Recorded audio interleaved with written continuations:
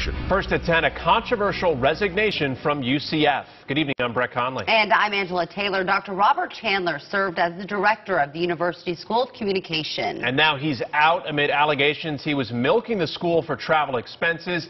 He ironically wrote a textbook on ethics. WESH 2's Chris Hush is live on campus. And Chris, this involves thousands of dollars.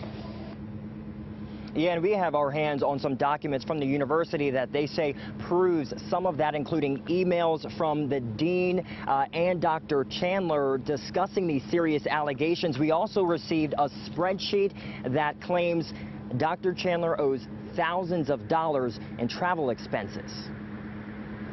University documents obtained by WESH 2 show the director of the Nicholson School of Communication was reimbursed by both UCF and a third party for university travel expenses.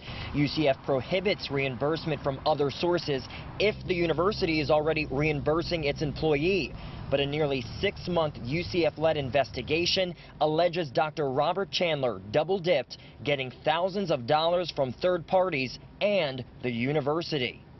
We work very hard with all of our employees so that they understand the limits of what's acceptable, and this alleged behavior clearly was not. And you have people who we are supposed to trust as faculty and staff, coming in and using our money.